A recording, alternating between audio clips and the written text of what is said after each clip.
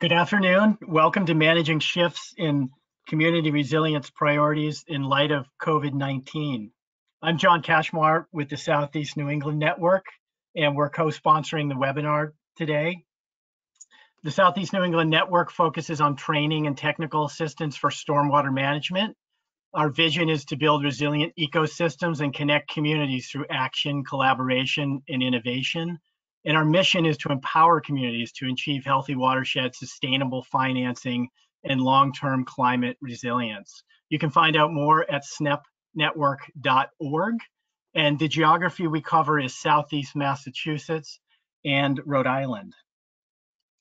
I would like to point out we will have questions at the end of the webinar. If you have questions, please add them to the dialog box, and we will have someone who's reviewing those and looking for questions at the end. I'd like to now introduce Joanne Throwe. Joanne joins us from Bristol, Rhode Island. She's a core team member for the network, working on innovative finance and leadership development. Joanne is president of Throwe Environmental, as well as a senior fellow at the University of Maryland School of Public Policy. Joanne's past experience includes serving as deputy secretary for Maryland Department of Natural Resources and director of the Mid-Atlantic Region's Environmental Finance Center. Joanne currently chairs US EPA's Environmental Finance Advisory Board and is also co-chair of the National Stormwater Finance Task Force for the US EPA. We're also very pleased to have the Association of Climate Change Officers, ACCO, co-host this lunchtime webinar series with us. ACCO is the premier professional development organization for individuals addressing climate change within their organization. And we look forward to today's conversation. And I'd now like to turn it over to Joanne to get us started. Thanks, John. Well, good afternoon, everyone. This is the fourth time you'd be spending lunch with us, so we welcome everybody. Dan Kreeger, you are the executive director of ACCO, and you've been doing an amazing job bringing in a lot of people and working with me on this lunchtime series. We have two amazing guests today. The topic, as John said, managing shifts in community resilience priorities in light of COVID-19. So we have very different perspectives joining us today. The perspective one from Orlando, Florida, we have Chris Castro, who is the director of the Office of Sustainability and Resilience. So this is interesting, Chris. You come with a very diverse background in terms of the work you've done to date. So you've been what they call an eco-entrepreneur, which I absolutely love that term. You are all about building sustainable cities, and you've had your plate full for a little while. So we're going to talk about that. I read a few articles that you've written.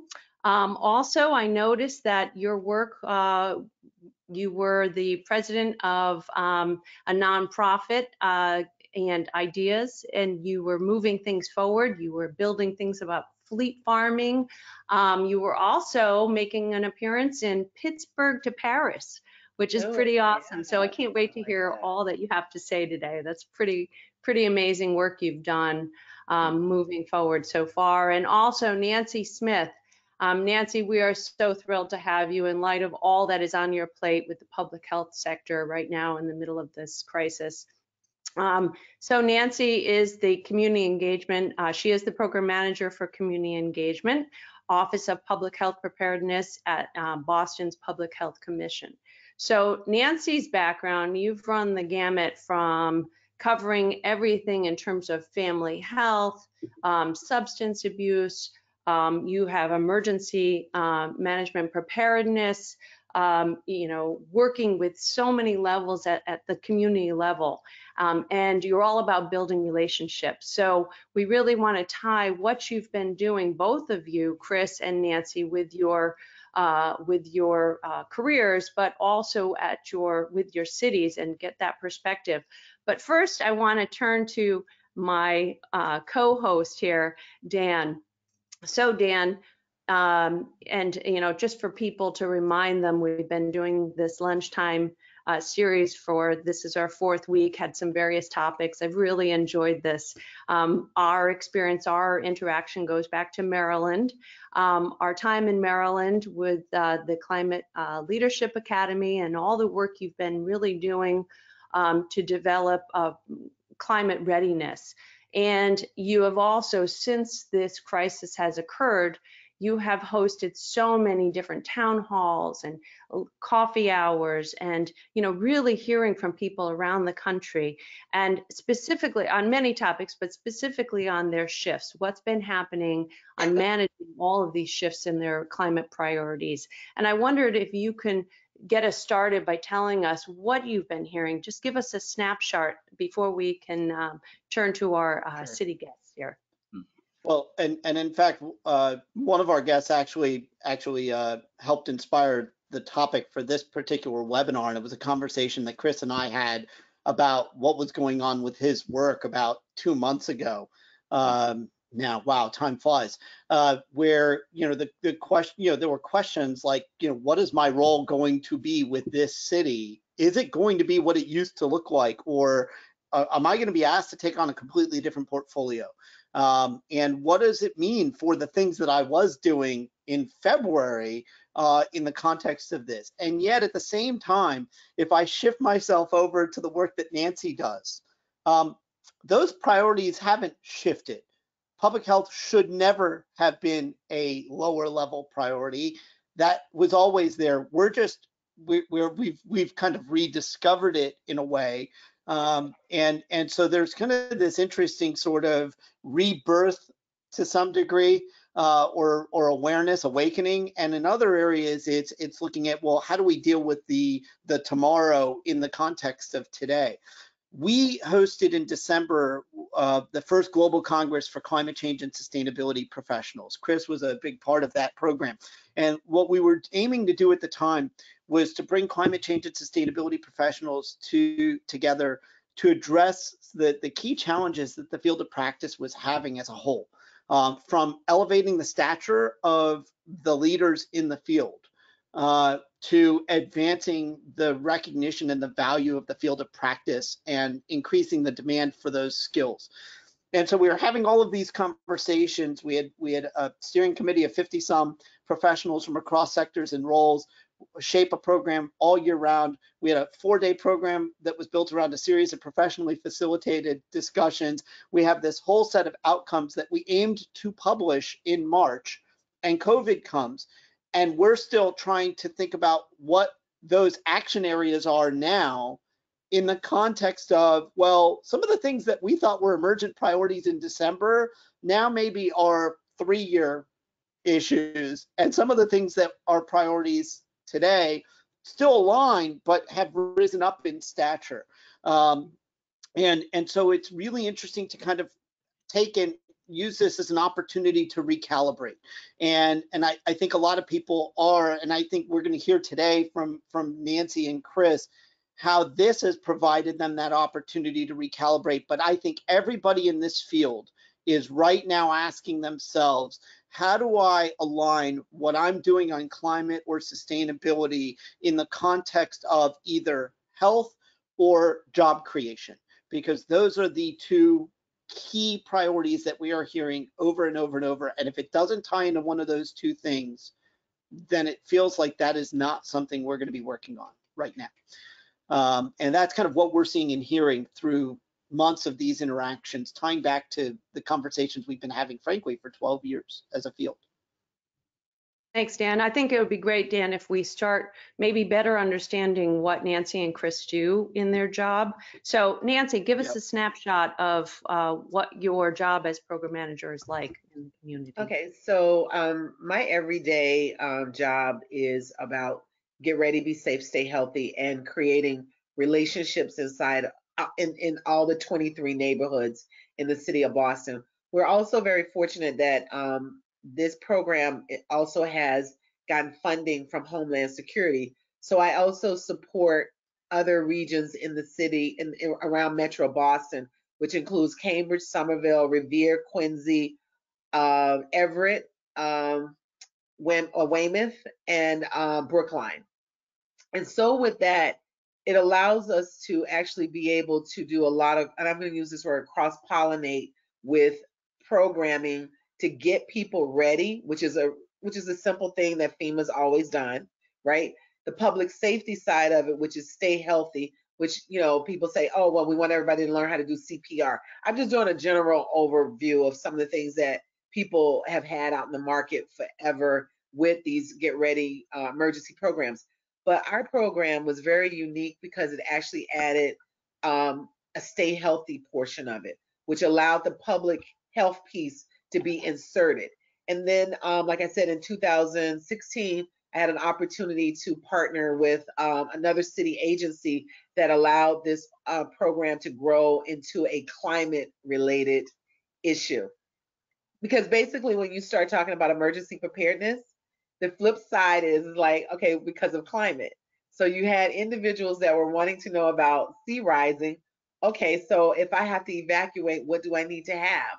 So it was like these programs kind of started running hand to hand with each other, because you can't talk about any form of adaptation without actually getting people prepared for what they need to do in all facets of that: getting ready, being safe, and staying healthy.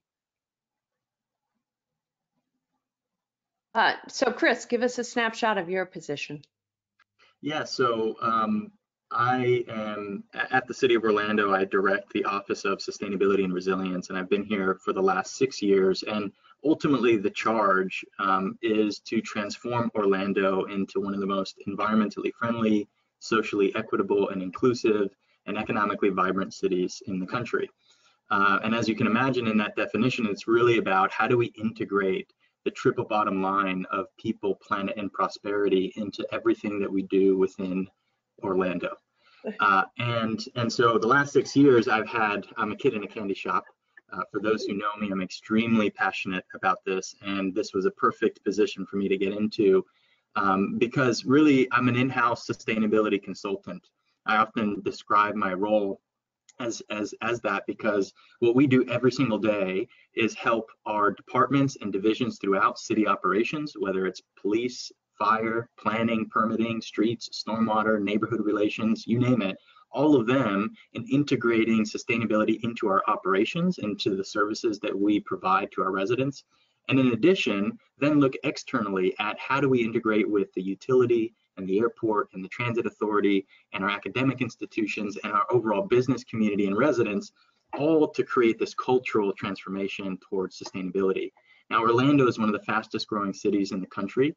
We had about 1,500 people moving to Orlando every single week. And this was pre-COVID. We still are seeing significant movement into Orlando.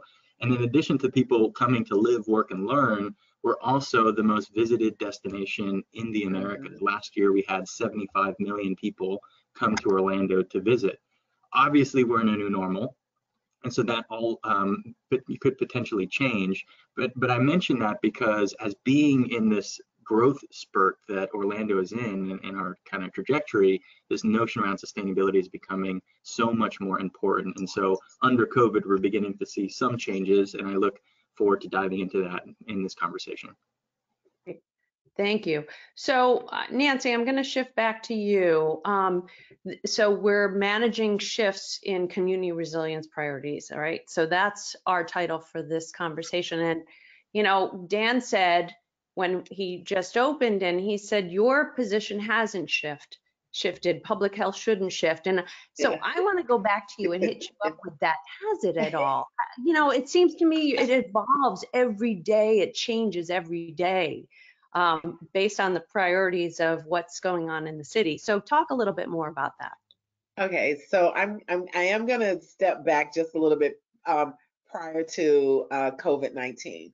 So the New England area itself, basically for so many years, have just been worried about Northeasters. The snow is coming. Oh, let's go to the store and just get everything. And they've also had this, I'm going to just be very nice, a luxury of like, especially in the Boston area, the amount of times that electricity would go out would be very, is few and far between, all right? You may have little pockets of different places, but overall, the city infrastructure for snow is solid. All right. And so then we had that wicked storm that came through in 2015 that really made all of us like this. I'm just gonna like, oh my God. You know, we had Winthrop, Quincy, all of these beautiful places, all the coastal line was getting things were happening that they've never ever seen in their whole lives. It's like, and so it allowed this kind of, I'm gonna just say, shake up a little. And that shake up actually positioned us into a better idea about what things we're going to be doing winter wise. And then on the other side of the house, we kept seeing, you know, the temperature going up and all the information is coming out, the heat is coming. And then last year we had a wonderful opportunity to partner with the Museum of Science through this program called Wicked Hot. And the data that came out from that has really allowed us to put everyone with, you know, transparency to the community. Like, this is what's going on. And I think that when you have a mayor who believes in climate, Mayor Wash is in 100. He's all about supporting new information. We have divisions inside of the city of Boston that is just growing. And I think that when you have that support from the top level, it allows us to actually be able to continue to do the work we're doing. I mean, my day is definitely not the same because I'm on virtual mostly, but it still is supporting the community virtually, and also by little old school hello on the phone. My first thing that I do want to tell you is that I went back to checking in with my neighborhood association groups, because they're at the bottom. They know what's happening on every street level. So when we first started this program, we invested the time with the neighborhood associations, right? So that allowed us also to be able to create a platform in order to have them do a buy-in as well with climate change. Because so you have to invest in education, in educating people. And I'm going to give this as an example.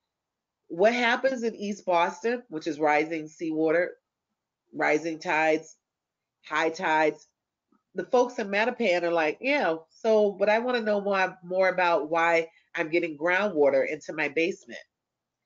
That's okay that's happening in East Boston, but this is what's happening in our neighborhood. So with that idealism, you really have to create a parallel of discussion that is really block by block. And when I mean block by block, it could just be neighborhood by neighborhood in regards to what their concern is.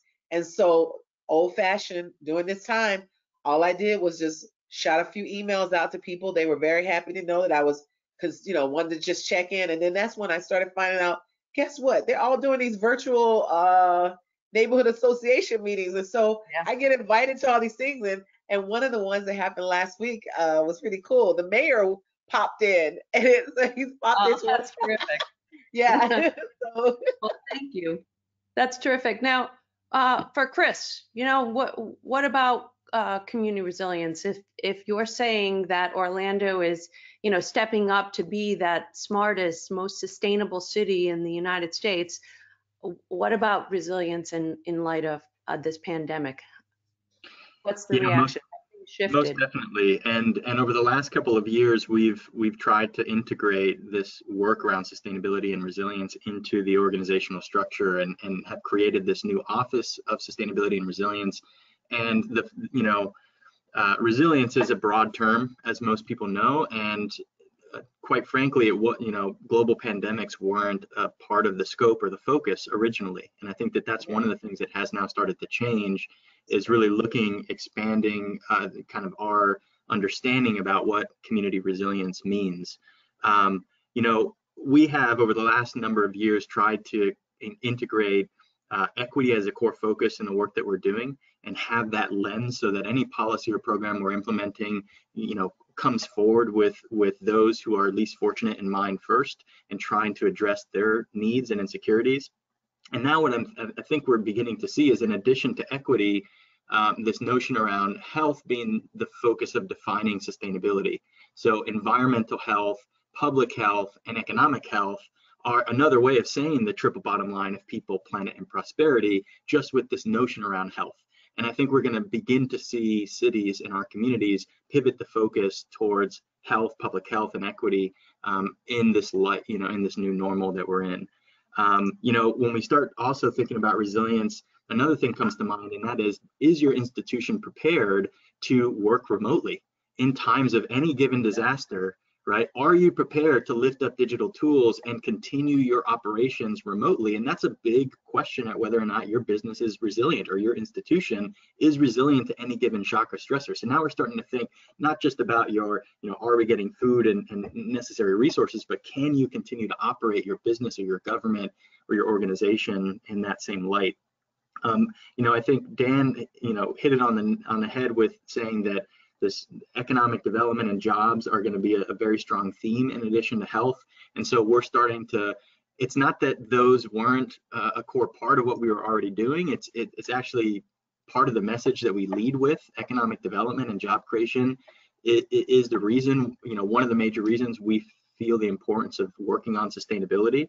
And so we're just going to have to prioritize that further, right? Talk more about the economy and about people, and not less about the planet, but making those linkages for people to understand that it's not siloed, that this is very much a holistic approach, and that we need to begin addressing it in that respect. And so I don't see my role changing very, very, very much away from developing internal and external policies and working on driving forward mayor's key priorities. But I do think that the approach and how we go about communicating these efforts will change, and they'll be focused again more on equity, more on health, and more on economic development and jobs. So Chris, to that point, one of the things that we've seen in the in the climate space is the sensitivity that we have with food to chronic and acute stresses, but we've also seen the massive waste that the way we handle food in this country, with a fifth of our food ending up in landfill. I'm sorry, it's more than that. 40% of the food it's 40% from farm to fork is wasted, and then a fifth of our emissions are in landfill are from food. I mean, these are massive, massive numbers, but you're starting to see a shift in how you use land in the context of food, which correlates to a shift in priorities. We see long lines of people who can't get food right now, not to mention some failings in the food supply chain and distribution that are impending or already happening. How is that shift manifesting itself in the context of your work? And Nancy, I know you have some insights on that too. Yeah, really good point. So local food systems is one of our 7 core focus areas, and I didn't really mention those before, but local foods has been critical. And so we've been trying to figure out what are ways in which we can enable more urban agriculture. We can encourage people to grow food. So we've done things like enabling front yard agriculture, where you can grow 60% of your front lawn as an edible landscape. It could be fruit trees, it could be row crops, it could be raised beds. We have enabled that, and we have a significant amount of residents who are growing food. In addition, we've enabled backyard chickens and apiaries, so people can raise their own, grow their own eggs and honey. We have then pivoted to looking at public land, and so we have a program called Grow a Lot that's about turning vacant public land into edible landscapes, into urban farms. And now we're beginning to see that because of that capacity that was built around enabling this food production, that we've been able to meet specifically those that are most vulnerable with healthy, nutritious foods, as we supplement what our food banks are providing, which are often non-perishable foods and not as nutritious as it could be. And so what we're beginning to see is those efforts that we laid the foundation for are now allowing us to address food insecurity in a different way. My office kind of stepped in very early to begin aggregating the produce grown at community gardens, the produce that's being grown at our convention center. We have these vertical hydroponic towers, and every single week, thousands of plants being grown. So we're taking all of that. We're taking, of course, the plots, the grow a lot plots. All of that food then is now being donated and supplemented with the food bank. And we're doing that on a daily basis. I have staff that is literally out there getting this produce, harvesting it, cleaning it, processing it, and delivering it. And so that's an interesting space that we weren't expecting to fill in this time of crisis, but because again of that capacity, we've been able to address it. And then very quickly on the food waste side, I think that's a really important piece that, 40% of the food that's grown in this country is not eaten, often ends up in our landfills and contributes to the climate crisis.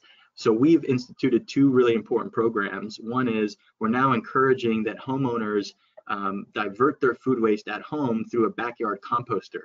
We now provide free 80-gallon composters to every resident in the city of Orlando that wants one. They go online, they fill out a form, very simple, and in a month or less, we deliver it assembled so that they can begin to divert that waste. That's important from an economic standpoint because it minimizes how much taxpayers spend to tip that waste into the landfill. We don't own the landfill. So if we can minimize how much is going into the truck, we can save people money. And that's one justification. And the second one is at the commercial side of things, the hotels, the restaurants, conference spaces. We now have a program where we fully divert and take it to a waste to energy plant to create energy. And again, trying to address the food waste component and the food security aspect kind of simultaneously. So Chris, before Nancy, I'd let you follow up with that. Chris, I have a question from one of our listeners, and on your front yard gardens, do you have a toolkit that's already developed for the Empty Lot program? Is there something that people can start looking at? Because I know I've read your article on, the farming, fleet farming, but do you have any toolkit or something that some of our people here in New England could use? So I was really passionate about this aspect of turning neighborhoods into agrihoods and trying to bring food production into our communities and hyper-locally, not only hyper-locally grow it, but hyper-locally sell it. And so I ended up getting together with some friends. And as you mentioned, I'm an eco-entrepreneur, so I've started a number of nonprofits and companies. One of them is Fleet Farming, FLEET farming.org.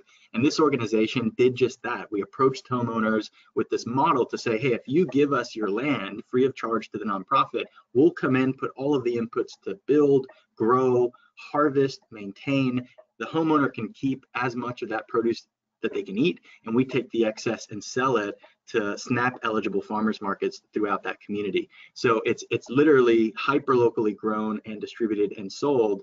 And we now have over 60 homeowners that have offered up quarter-acre, half-acre lots and growing that food and hiring people, employing them to do so. And so check out fleetfarming.org. We do have a toolkit. We do have more information about how you can take this model and expand it to your community. I love it, Chris. Nancy, you were going to follow up on the ag piece. Listen, I don't know if I can follow up on that. I mean, this is fantastic.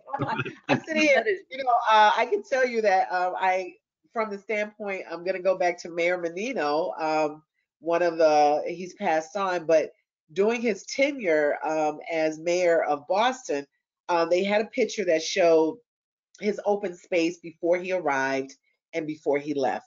He was adamant about gardening, opening up these wonderful spaces so people could start growing food and all kinds of things. And so Mayor Walsh has actually continued on with this. So you do see more and more people in the Boston area doing more urban farming, right?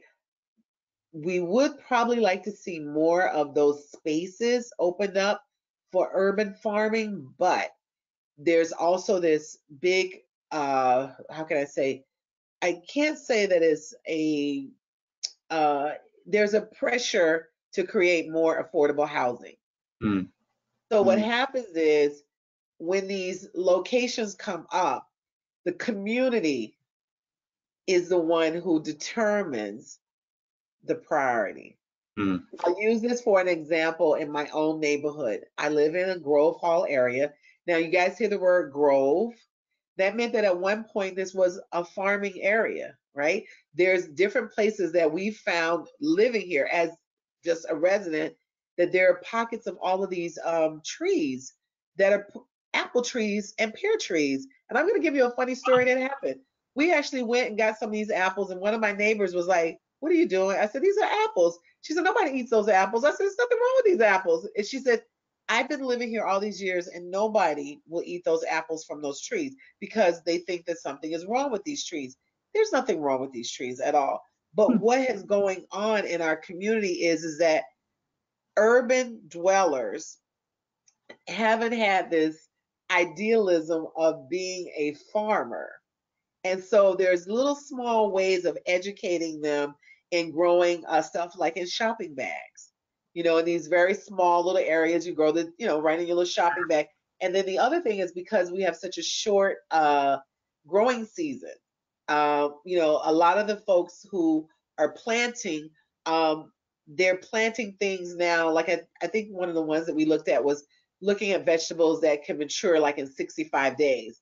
Mm-hmm. Because, just because of the maturity date. But I think going from a bigger picture about what the city is doing is that I know that we do have some hydroponics locations that are in one of the neighborhoods that is recently, they just recently purchased or they were leasing this land, but the growth has not happened quite like how it's happening in Orlando. And I think it has a lot to do with, like I said, they're voting. They're voting for the space. If you say you want open space and then the community votes and says, we want affordable housing, kind of Sure. lose out. Some of the things that I've seen, even in my own neighborhood, where they'll create housing and they'll put like open space in the middle of the apartment units, which is like an old fashioned way of how they used to do things a long time ago, instead of just an apartment building and then just all concrete.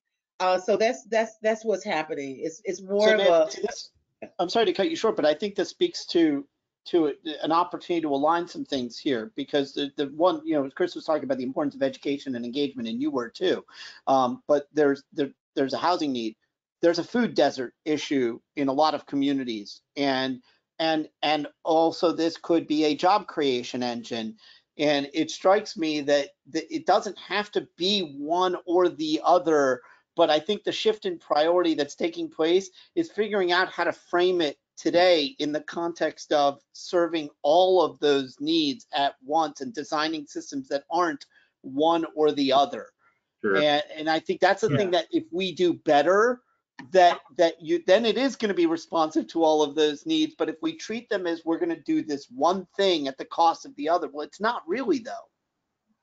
Yeah, and to build on that, there could be, we now have standards for affordable housing that require us to not build the worst building by law to the Florida Building Code, but for us to go above that and be more efficient so that those dwellers who end up occupying it aren't burdened by the energy or the utility side of things. And we've seen that often, very often, where somebody has an affordable rent for their apartment, but they're burdened out from the utilities because that apartment hasn't been upgraded by the landlord, or it's using very inefficient air conditioning and water heating systems. And so we now have this enhanced notion where if we're going to use CDBG or SHIP or home dollars, these are all federal and state housing dollars, that we have to tie it to some form of efficiency and green improvement. So we now have this guide for affordable housing, and part of it is looking at food production on site. I agree that if we build an affordable housing complex, ideally we have a community garden for those urban dwellers at that site, in that courtyard, where they can actually grow food and meet their own needs locally. And so I do think that there's parallels that could be made, so it's not one or the other, but it's yes and. So I just want to mention, like, we have a lot of new construction going on. Boston, someone made a joke one day and said to me, if we got a chance to look at the crane report, there's it shows like how many cranes are up. We'd probably be really shocked and scared. But that means that the construction is happening, but also in the sense of like the placement of people and making sure that we do include affordable housing in most of these locations. I think that one of the things that has been concerning is that we have an older stock of housing, housing stock.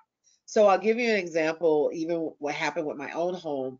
This house was built in 1898, all right? So when I got ready to have insulation put in, I had to actually have the wiring updated, okay? Which meant, and wiring is not included in any of the, we have this program called Mass Save, where you get, for homeowners, you get a little bit of this to help, to offset costs. But for me, I had to pay the money for electrician to upgrade the house in order to get the blown in insulation, all right? So what we saw in the city was that there were certain neighborhoods that were taking full advantage of this new program that the city had, and there were other neighborhoods like the one that I live in were not. And part of it has to do with the older stock needs to have the upgrade of electrical work before the blown-in installation. So going back to the table and looking at how those dollars can be spent, and looking at partnering probably with the unions in order to get some special deals. I know that they did some pilot programs for seniors, that they brought their their electrical systems up to date so that they could get the installation. So looking at that across the board, how it can help all of the older neighborhoods with the older homes to do that. Well, I want to shift now. There's a couple things that I wanted to make sure we had time to discuss before we take some of the questions that people are sending in. So first of all, Chris, we're talking about, you know, the opportunity to continue on a path of resilience, preparing for climate resilience, and we're talking about economic growth, economic development, and tying jobs together with our plans. Now, you and I had this conversation recently, and you were thinking that, hey, there is no reason why we can't continue to double down on our efforts and still continue to make places like Orlando and all the things you are doing, for all the plans you are putting in place, all the policies, and why can't you attract, you know, people who are leaving San Francisco because it's just too expensive, and you are taking resilience and putting all of these activities locally that people will be attracted to. So talk a little bit about what that means to Orlando in light of dealing and recovering from COVID-19. 100%. And, you know, every city in this country, especially now, is trying to better understand what our future looks like from an economic standpoint, and how do we go about attracting the creative class and the talent that ultimately will drive business development to occupy your city and to continue the economic engine.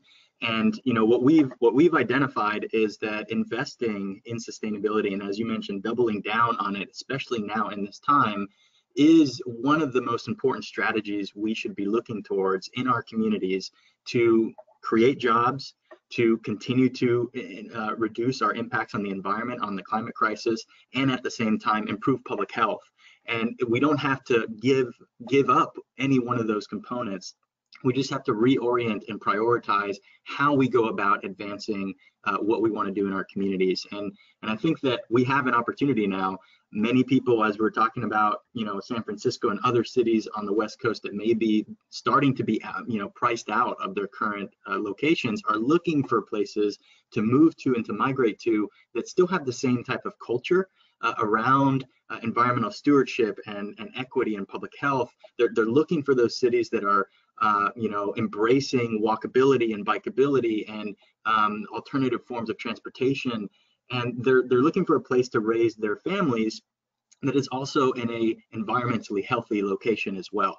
And this is an opportunity, I think, for our communities across the country to again revisit our comprehensive plans, our land development codes, and our processes and how we go about governing our cities to be more attractive and to really integrate this notion of the triple bottom line into what we're doing. And so I think it is a true opportunity. We are, you know, I mentioned earlier, my position, my priorities haven't necessarily pivoted. We're still working on charting forward the goals we've set out. And, you know, this in conversations, you know, here with, you know, as we're going through budgeting and with leadership, you know, I'm hearing encouraging remarks from leadership in saying that because we've focused on these efforts, we're actually more resilient than we would have been if we did not start this journey 10 years ago, right? We've seen it on the food side of things. We're seeing it also on the economic side of things. And I hope that other communities look towards sustainable development as a framework for them to really jump on or kickstart if they haven't already. So thanks, Chris. Dan, did you have a question? Because I've got plenty and I want to keep us moving forward, but I don't want to cut you off. No, not well. There's some interesting comments from things that have been said that have been teed up by the audience that I think are worth referencing. I don't know that they're questions, but I want to call it out. And I had this exact same thought. So Deborah Johnson had commented that if we start to see a reduction in office space demand as some entities start to recognize that telecommuting actually works for their business or for a portion of their business, that actually it's really interesting, because there's a group of people who are arguing right now, oh great, look, everyone's staying home, look how cleaner our air is, and we should encourage more of it. Well, there's some ripple effects of that. If you if 30% of office space suddenly stops being used permanently, then the economics of real estate in that have just completely changed. What can you do with it? And you may have space that can be used for housing as a result.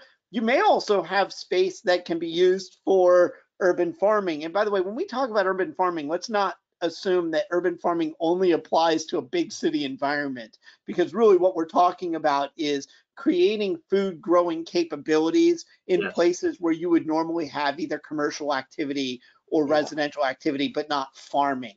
Right. And I think Deborah's point is really spot on that. The other one now does lead to a question, which is about behavior. One of the questions that came in is, and this is really for Chris, but I think this will apply to Nancy as her feel with the communities as well, is, okay, so you're growing some food now, and you're growing it in your home, and a year or two, things start to resemble the old normal, and people get tired and they don't want to grow their own stuff anymore. And there's an interesting question about how do you not just get people to do something today because things are difficult, but how do you actually make this a norm? And that's a distinction for people growing food in their homes in the residential area versus you as a city or as a government creating a local growth activity that is staffed not by somebody who happens to be living there. Right. And I just want to know if you guys have been thinking about that and what sort of things you would be feeling from what you've heard in your communities at the neighborhood level. Well, I think the point is critical that this is an opportunity to have this paradigm shift in behavior or in our thought processes that will hopefully chart our path in a more responsible and a cleaner and a more sustainable direction, right? So I think that there is an opportunity under COVID, maybe the silver lining of people now reflecting on themselves and how they live their lives a little bit more about the food that they're getting and where it's coming from, which may have this ability of creating this transformation. I often say that we have to make it fun. We have to make this an activity that you look forward to, where my daughter drags me out every single day to go to the garden because she wants to go and get her Everglades tomatoes and like chomp on them. Right? And so it's to the point where it's fun for her. She's like, this is an activity. I have to go outside with my dad and we're having fun outdoors, and she's picking up bugs. So the thing we've done with Fleet Farming, and this is, Fleet's not the only organization, but as an example, personally, we've done these every weekend. We host what's called the Swarm Ride for Fleet Farming. And this is a volunteer bike ride where we emulate bees swarming around a community on bicycles. And we go house to house that has given us their lawn, and we maintain the lawn for them. And we have this ongoing edible education experience, we call it, where you literally go around learning how to grow food. You're trying the food as you're maintaining it, as you're harvesting. You're learning how to harvest lettuce, which some people have never done. And at the same time, you're also helping to build food resilience and food security in that community. And so we've made it fun to the point where now we have 30, 40, 50 people every weekend coming out, grandparents and their grandkids coming out on a bike ride together outdoors and growing food. And it's become this event that people look forward to in this activity. And I think there's other good examples at how we can make living more sustainable a fun thing to do, and something that hopefully becomes permanence beyond just this shock that we're facing under COVID. But Nancy, I'm going to follow up with you, because the communities, the neighborhoods you're working with, there's such diversity in the neighborhoods, and social, the economic, the language, the cultural. So how do you take all that you are trying to get the public information out. You're trying to stay with the community, understand their demands. And how are we transitioning? How are you transitioning your role in your work and managing that process to continue on this path? So early on, when we've gotten funding from the Homeland Security, our program Get Ready, Be Safe, Stay Healthy is actually in 11 languages and also in Braille and MP3. So yes, and so because I follow a true FEMA policy of the whole community, the whole entire community. So my relationships are layered in many different ways. Like I'll give you an example. One of the things that's happening with the Disability Commission. We recently did a event that was considered to be a conversation with the community, and because I'm already layered with them, I call them and I say, listen, we're going to be doing this. Would you like for us to have a breakout room, for American Sign Language? And she said, well, aren't you doing also for this particular one is in Spanish? I said, yeah, we're going to do a breakout room for Spanish. And what she decided was like, I think what we would like to have is an event on our own so that we can make sure that because the capacity of doing these programs to get information out to different individuals, sometimes I have to break it up instead of having all the languages, which we did old school. The old school, no language is dominant than the other, which means the old school translating English, Spanish, English, Spanish. Everyone who went to this event were so taken back by using that old technique, because a lot of times what happened now in our new normal, well, our old normal, we could just put earplugs in, right? And the language will be given to you in the way that you need it. But this time, when I do these events, I have to make sure that we have breakout rooms so that individuals can go and also, you understand, like if there's going to be some specialized information. But for the community itself, is so diverse that we do have to sometimes use the whole community platform, but we have to also sometimes break it down into breakout rooms because of like Zoom has different plugins that you can do for different languages. So that's the only thing that I've found has caused a little bit different for me, because it was brick and mortar. One time we had one event and was translated in 3 languages, and we had English, Arabic, and Spanish. And what ended up happening that day, we had over 300 plus people to watch it on Facebook Live, and we did it by old school. It was translated in English, then translated by Arabic by a community member. This is key. Having community members who are stakeholders, who are highly trusted in the community is so advantageous. When you want to talk about, you have to have that respectability, because those individuals are the ones who are actually your liaison back into not just that neighborhood, but then you start going into the other groups that fit further into the community and how they are negotiating. I want to go back to what you were talking about as far as like growing food. Where I live in Dorchester, we have a very large Vietnamese community. And just watching how they have used their homes for food over the last 15 years is like, there is no manicured lawn, nobody's bothering them about like, you got to have a certain permit. Like sometimes I read about these stories in Florida where they say, oh, these people took 20 years to get, a permit to pass agriculture. People in this community where I live, we've learned a lot from the Vietnamese community, because now people are like saying, hey, maybe I can grow stuff in barrels. And they're literally they're all around their house to grow different things. It's not about beautiful tulips. Edible landscapes. That's how we gotta start to look at things, is bringing it back to the household, bringing it back home. And the amount of impact that the industrial agricultural complex has on the planet and on public health is massive. And as cities, this is an opportunity again to reignite local economies and keep that dollar in our local neighborhoods and give us purpose. And so, fleet farming really started to attack the residential lawn because it's the #1 farmed crop in the country is sod, St. Augustine grass, #1 farmed crop. And we're also losing about 3,000 acres of that every single day to development, daily, 3,000 acres daily of agricultural lands to development. So the question becomes, looking out a couple decades from now, where are we actually going to meet our food needs? We have to bring it back into our neighborhoods and encourage people to start growing food on the side of their lawn or as a couple fruit trees in their front lawn. These are things that cities, I think, are obligated to start to push forward, and they help public health and they help the economy and they help the environment. I mean, again, triple bottom line win across the board.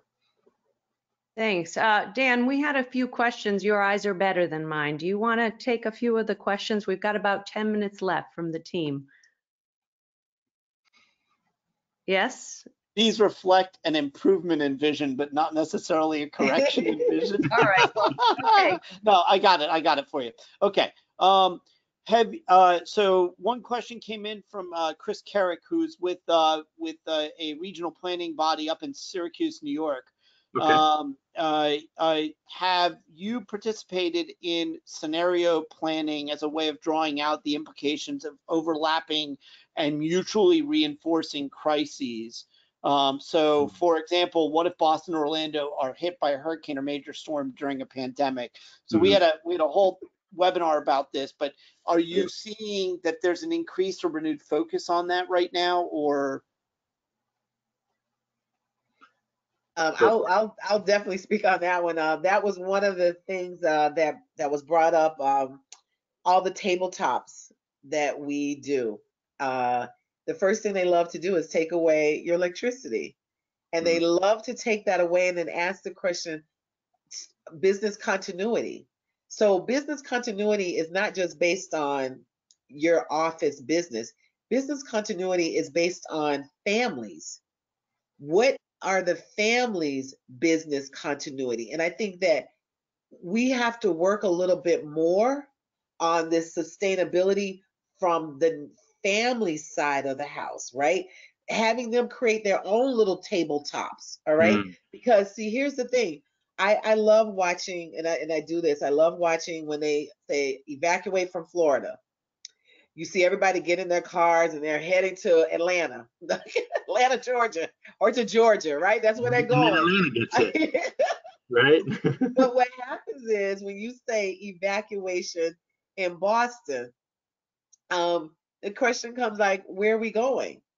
Some of the folks have actually, they want to know, where are we actually going to be going? And so the mutual aid over the last couple of years, the city of Boston has, they're working with all of these other neighborhood organizations, not neighborhood, neighboring cities, so that we can really have a real robust evacuation plan. But also there was funding that came out for displaced individuals due to climate. And this is very, very, very, very important that, we receive the funding for this. And this is actually going to allow the city of Boston and all the neighboring towns to really look at the displacement of people due to climate. And I know that you deal with that on a regular basis in Florida. This is something that's really, really new to the New England area, especially in this area. And so I think it's important that that we look at tabletops, business continuity, not just for the level of what we're looking at for our offices, but business continuity is actually taking place right now, every day in those homes. Families are actually, it's a fancy word, but they're doing it right now. And so to actually embrace them and let them know how successful they have been during a pandemic, no schools, and being able to survive just in this last month. Let's clap. Yeah. Okay, So let's clap to all of them, how successful, because it really has been something that we didn't put on the table for them. And we're seeing them be very resilient. We're seeing them do business continuity. And I think that we need to really tap into that, like with adding these other injects, you know? Yep. All right, Chris, you have a follow-up, and I want to get to see if we have time for one or two more questions. That was excellent, Nancy. 4 quick points that I wrote down that I think are important to share. One is we are collaborating very closely with our regional planning council, and we've lifted up back in October of 2019, a historic effort to bring a regional resilience collaborative together of governments. And now we have over 30 governments in East Central Florida that have now come together, 5 counties, 20 different cities, transportation planning organizations, and others around this notion of resilience. We've all passed a memorandum that outlines our objectives and goals.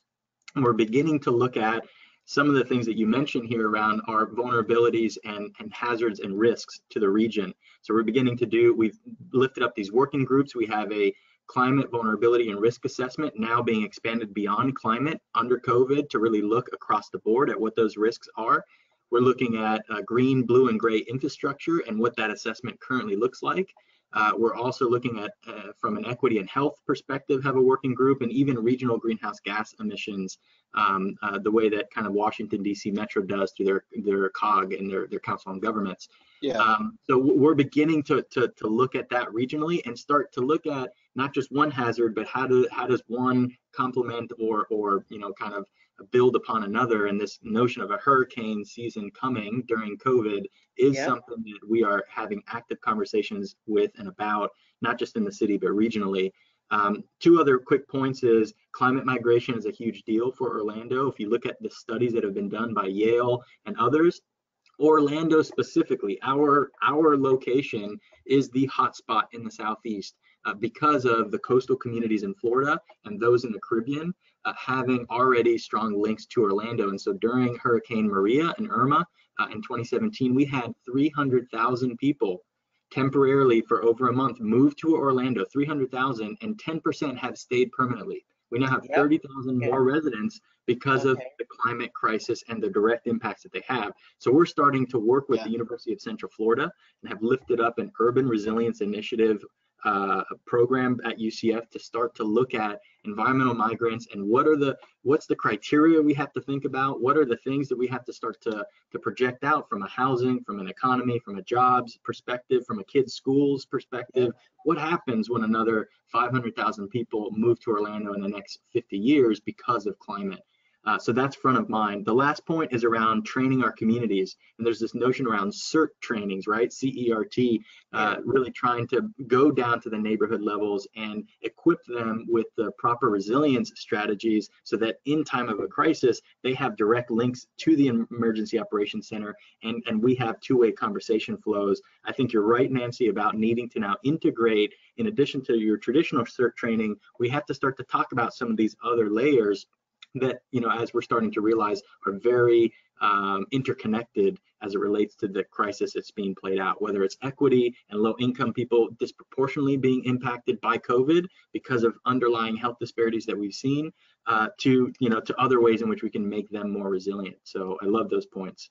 And I just want to tell you, I'm actually the CERT director for the city of Quincy. Oh, you are? Yeah, they actually received the funding, and I came in to support this city, and it was March 11th, and unfortunately we weren't able to do our first CERT training just because of what happened with this for Massachusetts. That's good. But I am more people a like CERT trainer. I totally believe in CERT. We need more people like you in those roles and getting the word out and being able to have these linkages between government and with communities in a more seamless way so that we can disseminate resources and information a lot more effectively and save people's lives. At the end of the day, this is about saving lives in times of a crisis, and we can continue to equip our communities better.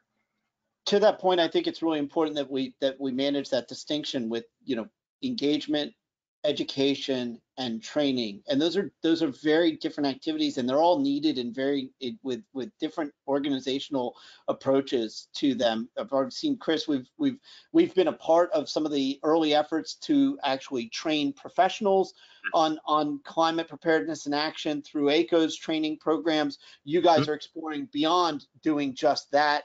But that importance of getting down to the community level, that may not necessarily be certified climate change professional training. That is more like community engagement and education and awareness building. It's a mix of all of those different things. Who needs to know what? Who needs to be able to do what? And what structures need to be in place to create the ongoing multi-directional engagement so that that dialogue is ongoing and evolving? Totally. Well, Nancy, Chris, and Dan, we are out of time. I'm telling you, there were so many more questions I had, so many more topics we could have covered. You both were amazing. Nancy, Chris, absolutely outstanding.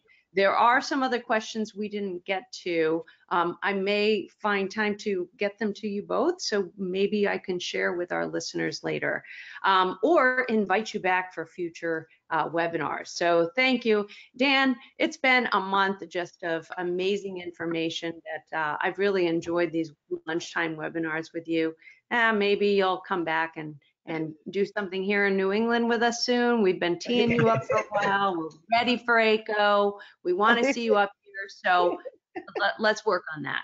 Okay. Well, we're going to announce some June programs with some New England specifics coming shortly. So yeah, thank you very much. And Chris and Nancy, thanks for joining today's program. And to the SNEP team and Joanne, thanks for the opportunity. We've really enjoyed working with you on this series.